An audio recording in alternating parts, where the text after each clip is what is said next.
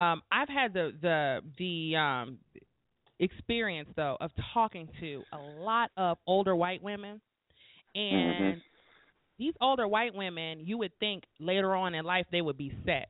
But as a result of sexism and their mentality being, I need to be a wife and mother and give my whole entire self to the man, then they get married, and when that don't work out, they get another man so they don't get broke and homeless, right? Okay, well, guess what? At the end of the day, they all end up broken homeless anyway because the men go get another younger woman or whatever. Child support gonna run out because all the kids gonna keep growing until they grown. Okay, so then what? And they don't have anything to fall back on. And so I see those issues, 16 and pregnant. Those are all white girls.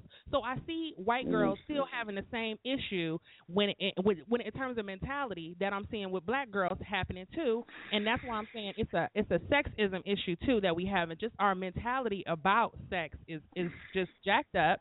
And I think that's because we've adopted that from the European. I don't believe that in our motherland that y'all would be so disrespectful to us. I think you would fear us because I think you would not want this beef with us. You feel me? Like you wouldn't want to have to Right. combat with a white woman, I mean with a black woman if we were in our natural habitat. And you wouldn't be able to get away with it the way that you're able to get away with it here.